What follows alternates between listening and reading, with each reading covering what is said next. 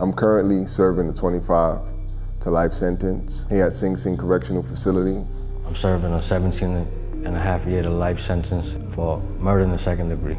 I'm currently serving a 20 to life sentence for taking a young man's life.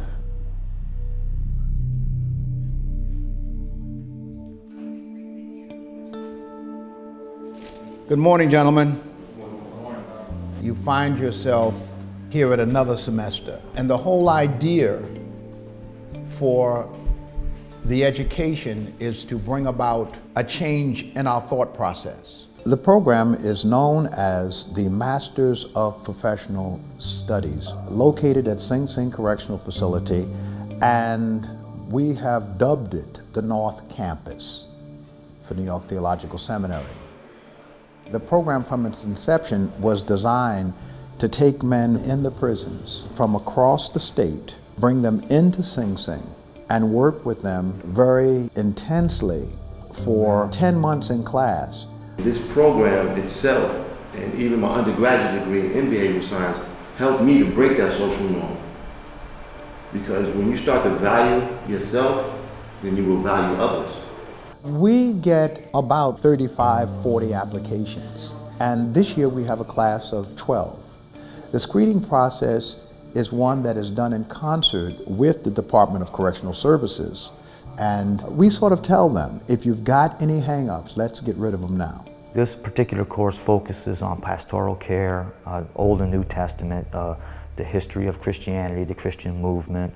The idea of the gospel or the Bible or any religious book is to help us to find the strength to help a person find that point of liberation.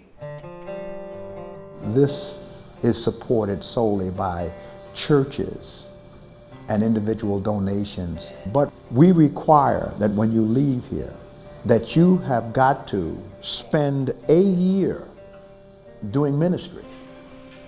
You come to discover that even though I'm in Sing Sing, I do have a purpose. When we get the call from God, the divine call, and it doesn't make any difference what faith community you belong to, once you get that call, then what happens is you are obligated to follow through. One of my goals is, after I'm reestablished back in the community, is open up a community center in the neighborhood in which I took Vernon Chapman's life. I'm going straight back to the junior high school I went to. And I want to find somehow to reach out to the kids that are at risk. The eternal truth in the scripture is that God speaks to everybody. He just speaks to us in different ways. These men, when they get out, they're not going to blow it. They're going to be committed, and people need to give them a shot. I'm not going to be myopic and think that once I get out, there's some great job that's waiting for me. I'm going home as a convicted felon who spent 20-something years in prison, who hasn't been in the workforce in over 20 years, so I have to be realistic. I will, take any opportunities that are available. And that's including being a janitor. If I need to work in McDonald's, then that's what I need to do, to make that transition in life.